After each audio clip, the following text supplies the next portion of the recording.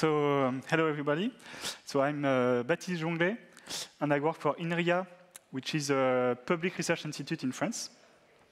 And here are my colleagues Geo and Marie, who also work for INRIA in our research team. So we are part of a team that is called Stack, and we do research on edge computing in general, including OpenStack and other projects. So we're going to present our project Cheops, which is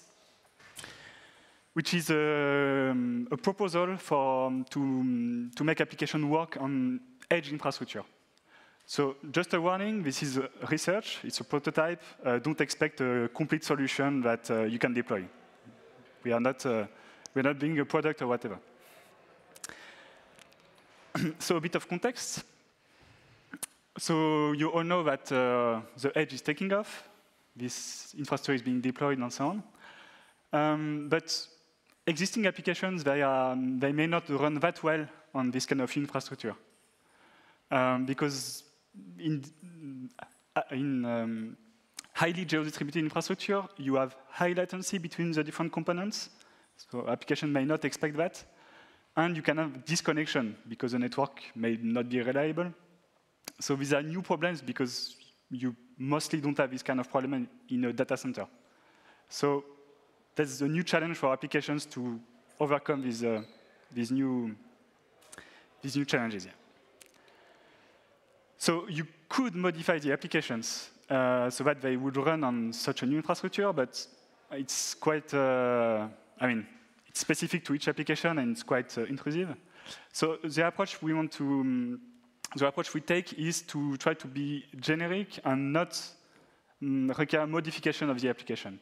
So just take the application and do something, and then it will hopefully run in an edge environment.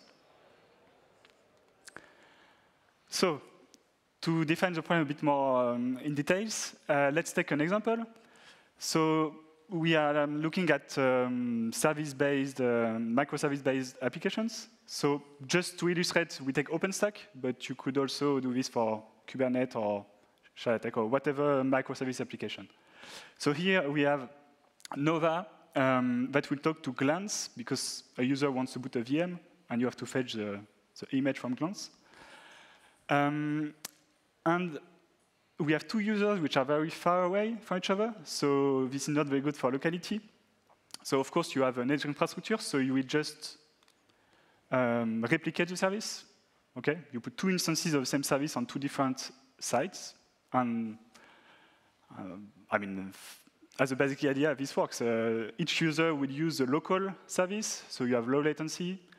It's robust to network partitioning. You can have network outages. Each instance is independent. So this is the basic idea. But of course, in some cases, you want to collaborate between several instances of the service. So in this example, again, it's very simple. The user on the right may want to access an image that is stored on the left. So inside the microservices, you would have communication between the different instances. Okay? So this is one example of collaboration. And Marie and Joe will go into more details into what we mean by collaboration. So of course, there has been some work being done on this kind of architecture to be able to collaborate. So this is just an overview. So on the left, you have an approach that involves service-to-service collaboration. So an example in the OpenStack world will be keystone to keystone. But this requires specific code in each service, so this is what we want to avoid. Then you could have broker-based collaboration. So in this case, you have broker that intermediate between the different services. But again, the broker needs to be specific to each service that you want to connect to each other. And then finally, this is something that we presented at a previous OpenStack Summit. You could collaborate through the database. So you could either use a distributed database or just replicate a database. So this is good because you don't have to change the application. It's completely transparent. But actually, there are issues because what makes sense in one context, for instance, on the left, if you have create a resource, it may not make any sense on the right. And you could have conflicts, like two resources that have the same name, but they mean something different in the two sites. Like if you talk about an image, a file, or whatever, it may not be consistent between the two sites. So we want to show a new approach to solve this problem. And the principles, as I said, is that it's what we call local first. So we really want instances to be as autonomous as possible, to ensure robustness. But then, on demand, you can add collaboration between the services. So it should be generic, it should work with hopefully any application, and don't touch the code, just keep it as it is.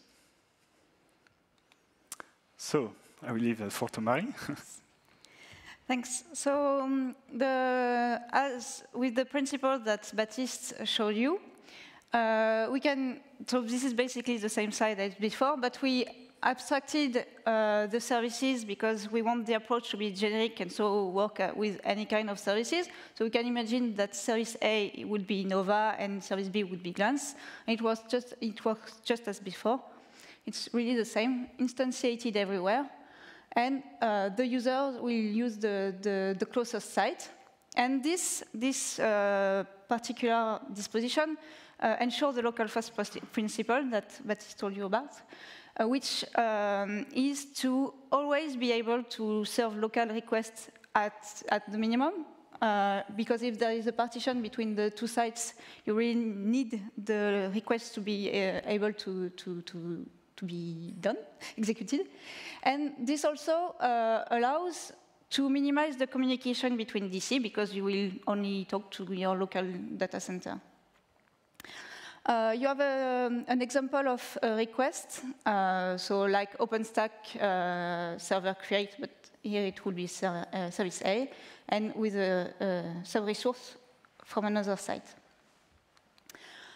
So Baptiste also told you that in order to leverage the full infrastructure, we will probably have to do collaboration between sites. So we don't have to have all the resources on every site. So for example, the first one we envisioned was sharing, which is a collaboration where a sub-resource is located on another site, and you will just get it from this other site. The second collaboration is replication, where the user will create replicas of the same resource on different sites. And the third one is cross, in which a resource spans across different involved sites where you want your resource to be. So, as I said, sharing is when you have a resource that is on another site, and he is using site 1. And they will need to get a resource from site 2. So how do they do that? Is with this kind of request, where you can specify a scope of the request and specify which service will actually execute this request. Here, service A will be on site 1, and service B will be on site 2. So this provides flexibility for your resources, because you don't have to have all the resources on all your sites. You can have some on one and some on the other and get them anyway. It's not a problem. So this is the main collaborations which help also the other collaboration. The second one is replication, where you can replicate a resource on several sites with just another request that says on which site you want it. And we'll do with sorry, I forgot to talk about that. So on the picture, you can see the full framework abstracted. Cheops is our service mesh. So these circles represent the interceptions of every messages that comes through, and it will get them to Cheops. And if Cheops needs to work on something, like transfer the request to another site, it will do that. And it will also store information about the replica, so we can find them later. So replication is, well, for replication, you have 2 replicas of your resource, so basically it's for robustness first, but it also helps to lower latency when you access the resource, because you will get the closest to you. And it also increases robustness. In case of partition, you will still be able to get one of the resources. The replication, as we intended, follows an eventual consistency for every replica, and it is maintained only through the API, because we only use the application API. So if you want to do something finer, and it's not in the API of the application, you can do it. So Geo will talk to you about cross. Thank you, Mary.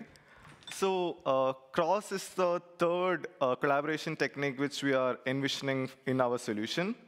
So it creates a illusion of a single service resource across the involved sites.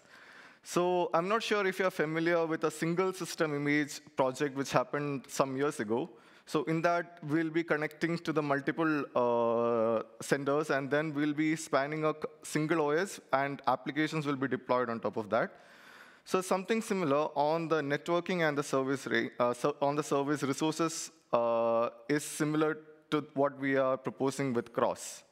So the service or the resource is made available across the geo-distributed sites without creating independent resources at each and every point, each and every instance. So this particular instance is made available throughout the particular areas, particular sites, this particular resource. At the same time, the cross will be able to manage the resource availability, the network partition, the local first approach of all the things which we Baptiste told about previously, which we are originally envisioned in the particular solution. And the cross is primarily based on 2 different principles, which is basically aggregation and divisibility. So we need to be able to divide the particular resources into multiple sites, such that in later on, these resources will act together and then combine together and give the illusion at each and every involved site that they are from a single pane, like a single site, not in a distributed sites. So for this, the initial proposal was made by Sanvianto and all from the Stack team. And he did some efforts in OpenStack for this particular project, the initial proposal. So now I'll be giving it back to Mary. Thanks. So as you saw previously about the request, we have a specific domain-specific language, DSL, that is irrespective to any platform. It can work with both OpenStack Kubernetes. You just specify the scope. And each expression contains the collaboration operator. So here it will be the comma for sharing. And service information, which service will be used, location information for this service. So as you can see, this is sharing with a comma. You mentioned you want to use service A on site 1, service B on site 2. And here you just will do a replica on a VM or a deployment on Berlin or Paris. And Paris, sorry, it's not the same. And by the way, talking about OR, we also envision other types of collaboration that could be needed. So you pretty much seen already sharing. Replication here has the ampersand, I think it's.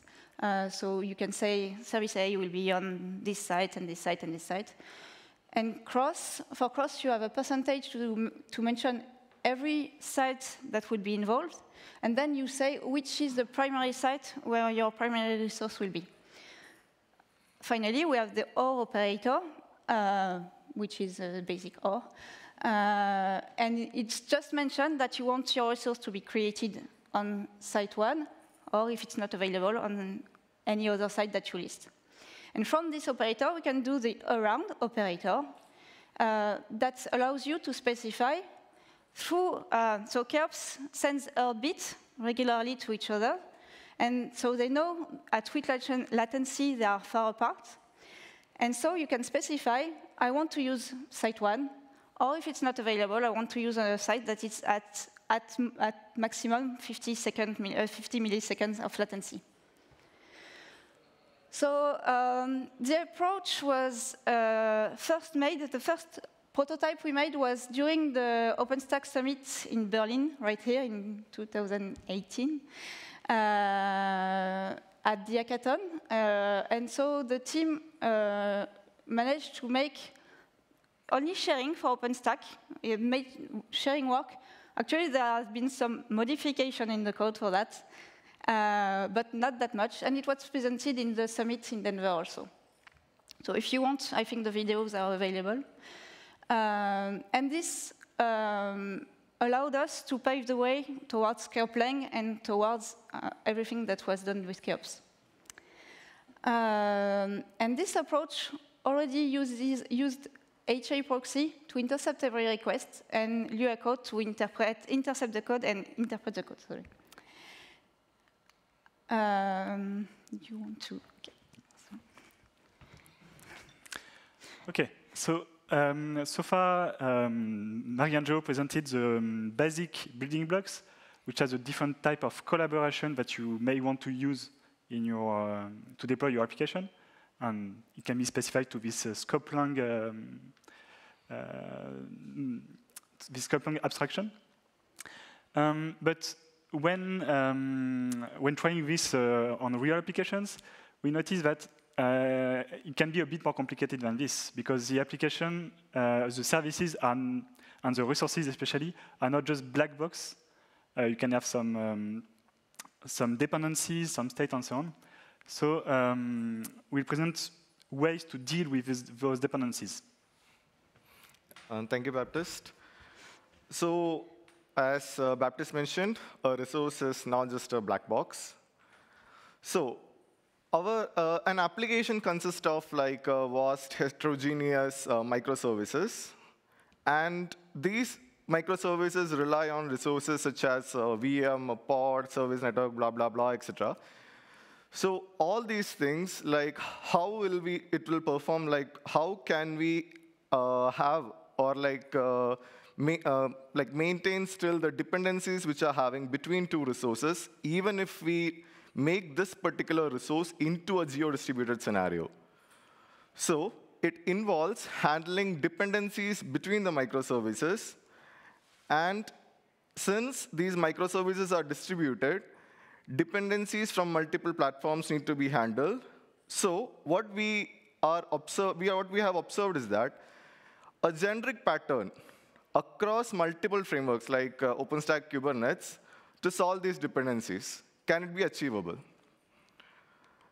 Then we have observed primarily 3 patterns as of now, which are across the platform and which can take care of the dependencies between 2 particular resources.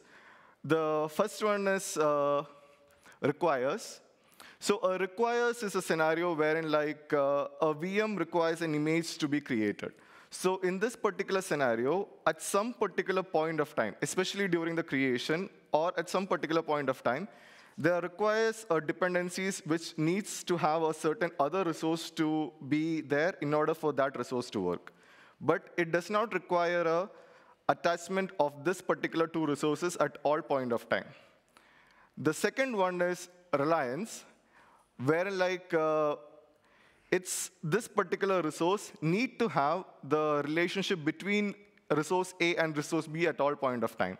So for example, if we need a particular, in case Kubernetes pod and a secret relation, so it must be available all the time. So in that particular case, if it's broken, it can affect the pod at a particular point of time. So this particular reliance means that it requires strong dependencies at any point of time. Then the third one is a composed relation, which is like kind of a hierarchical relationship, wherein like there will be a certain abstract layer on top, which will control the resources which are there down. For example, deployment in Kubernetes, which will create multiple pods for that. And then a stack in an OpenStack, which will create like other particular resources for it from a single definition. So we have observed some behavioral pattern and all those relationships between them. So we'll be explaining it based on replication and cross, and Mary will be explaining the behavioral pattern which are observed for a replication scenario. Yeah, sorry for the slide before. IP and image were reversed, but I'm pretty sure you noticed already. First one is requirements. So for requirements, it's when you need a resource, a sub-resource, only for creation or update of A, like an image for a VM. In this case, we only need to use sharing to create a resource replica of A on every site. And so we just use sharing, and if it needs an update, we use sharing again. In case of reliance, where you need the sub-resource at all time, it means that in case of network partition, the A resource that are on site 2 or site 3 will not be available anymore. So either the user can replicate also the sub-resource if he wants, that's not a problem, or just we don't do anything and we just keep sharing for the replicas. And in this case, there will be a heartbeat saying to tell the user that site 1 is not available anymore. And so the resources A and A on site 1 and site 2, sorry, site 2 and 3 will not be available anymore because they will be affected by the unavailability of B. And so we also need to store information about B in the information about B. We need to store the fact that there are resources that relies on it. So we can prevent deletion. We can prevent deletion by warning the user, if you delete this, this resource will not be available anymore. And in case of composition, there is actually nothing to do with replication. We just replicate the first resource everywhere, and the application will just do whatever it does all the time, but on every site locally. So it's pretty simple, actually. So you want to cross? So in the cross scenario, so as we mentioned, only single resource will be present at a particular site, and the others will be able to access it and do all the things. So in this case, the requirement and reliance will be pretty straightforward, something similar to the replication in this case. And we will be needing to have, based on the location and all location, we'll be needing to have a communication between the particular sites. If there is a network partitioning scenario, then the framework needs to handle and create the resource in the local one and then proceed on it. The second one is, the third one actually is the composition, wherein we extend the sub-resource A into different sites. So in this example, I have given a symbol one. So resource A is creating BCD. So in this, everything is in the same site. So cross also envisions to distribute these particular resources into other things. So B will be there in site 1, C will be there in site 2, D will be there in site 3, for example. In this particular case, A still needs to manage it because we don't want to destroy the existing structure of the application. A deployment needs to have a communication between the particular pods in case of Kubernetes. So in that case, particularly, cross needs to manage that particular scenario and still maintain the complete integrity even in a geo-distributed scenario.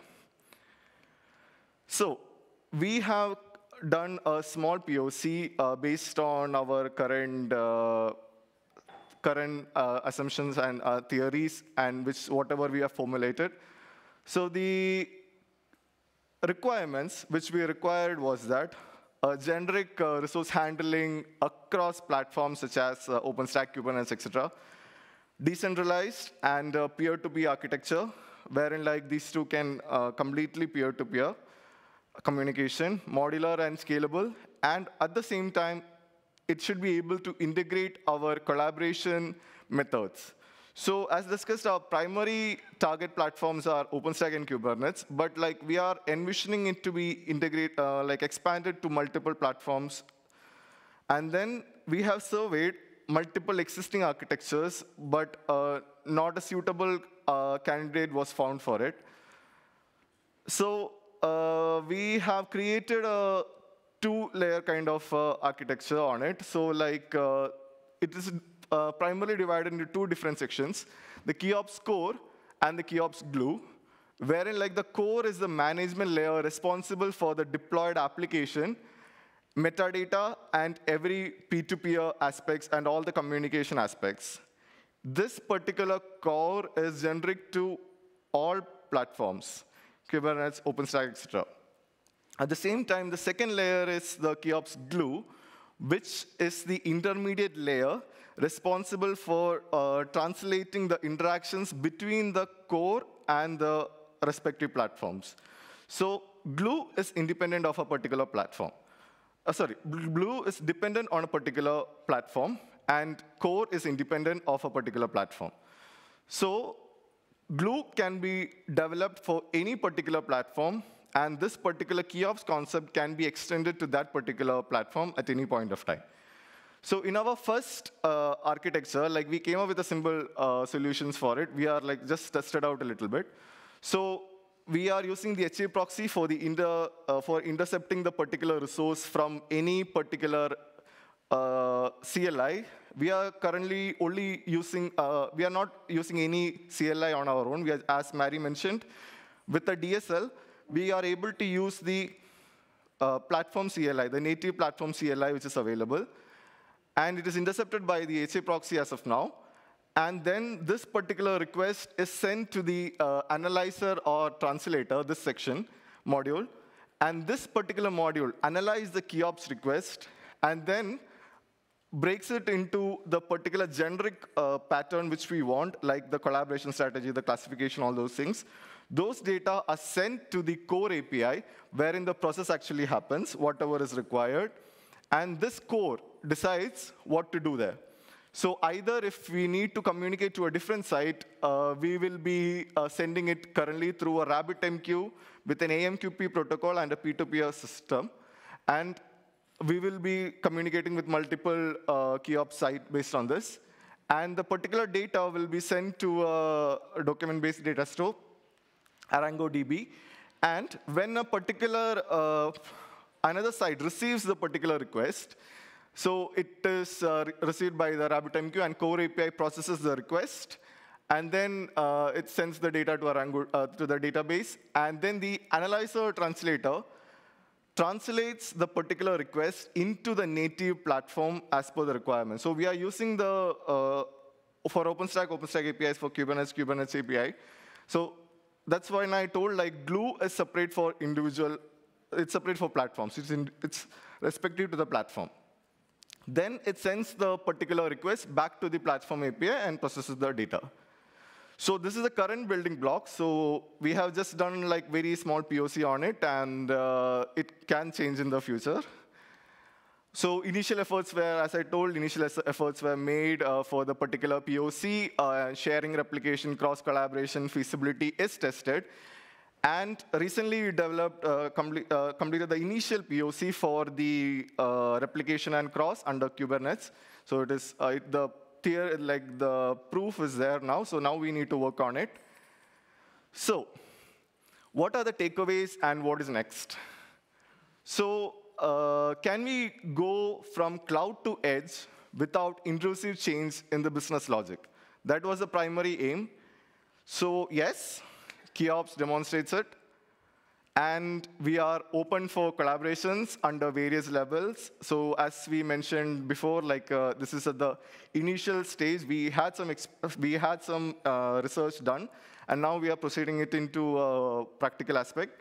And now it's processing. At the same time, we are developing more on the theoretical part as well. And multiple development efforts are scheduled with a focus on framework and the collaboration. So we are planning on some autonomous loop based on the Kubernetes autonomous loops. At the same time, autonomous site optimization, especially for the cross scenario, wherein like we can actually optimize based on the particular usage logs or usage statistics from the particular site. Whichever is higher, we can do that. And then better network partitioning handling, and then more development on the scope lang and the Cheops framework.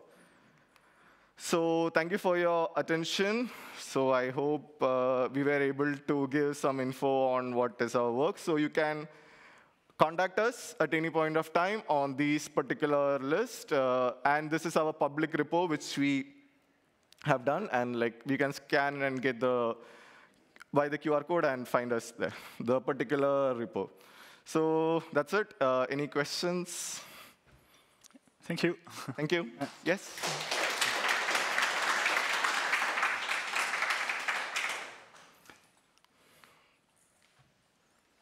Hi. Many thanks for the presentation. It's really interesting.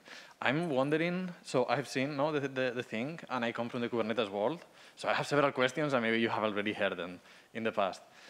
OK, I see the value of the whole approach of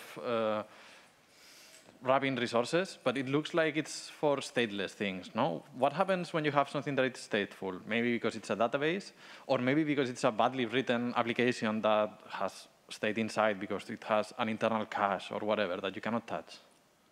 OK, so primarily for a stateless application, as you mentioned, it's quite a straightforward thing. So our approach is primarily actually focused on stateful applications. So that's how we actually envision Cheops, because stateless, as you told, it's pretty straightforward. So each collaboration mechanisms which we are envisioning, we are separately working on it.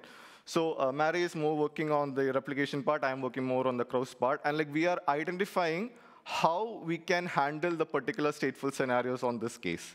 So, and this one. For example, for cross, so recently, we are working on a new pattern, how we can identify if there's, for example, a network partitioning scenario, and how we can handle the consistency and all those things, and improve on it. So Cheops is primarily designed for a stateful applications, and geo-distributing a stateful applications. OK, following the same pattern. OK, I imagine that this works super fine for kind of cloud-native applications, no, that have been developed in that aspect, which have a REST API, behave in a way. That what happens? I mean, my point is, if you already have a cloud-native application, why use Cheops then and not Kubernetes? Good question. So one of the primary aims of Cheops was that to migrate a particular application into a geo-distributed scenario. Now, some providers or some framework actually can do it. It's there. But at the same time, there should be a change in the business logic, or some additional code efforts needs to be done. So Cheops envisions to do it just without, as you deploy in a normal local infrastructure, with the same effort which is made by anyone, we'll be able to deploy it in a geo-distributed scenario. With a bit of glue. With a bit of glue, yeah. That Cheops will handle it. Yeah, yeah, maybe we can talk about it later. Sure. So then I see the whole thing, no, and I make analogies to Kubernetes, and then I look at the glue, no, Cheops glue, and then I think about the resources of Kubernetes, pods and so on, and it feels that by using the pods or by using volumes in Kubernetes, I will get what I get with Cheops glue, for example, and all the. Is that correct in a sense? So, is that a good analogy? So glue connects to the Cheops API. Sorry, Kubernetes API. Cheops glue connects to the Cheops API. It's like just a translation between the core and the particular platform. Because obviously there needs to be, because like OpenStack API is not as same as Kubernetes API. So there needs to be a connecting mechanism between these two. So that is glue. OK. Many thanks. Sure.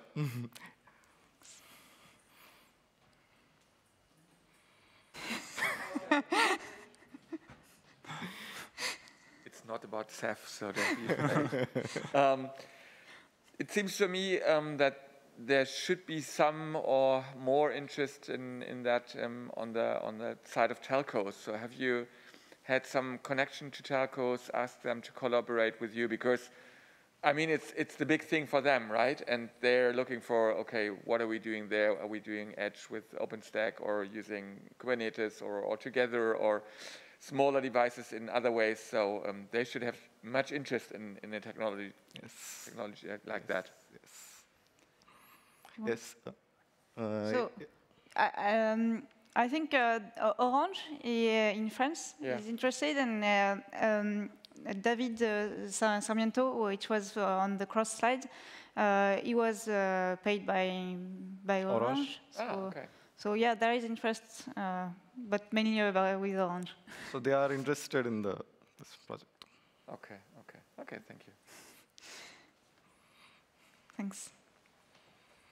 Okay, if no further questions, thank you. Just a second. I will put the slides. I think this video is filmed. I will put the slides on the comment on YouTube if you need to check on anything at further time. Yeah. Thanks. Thank you all. Thanks.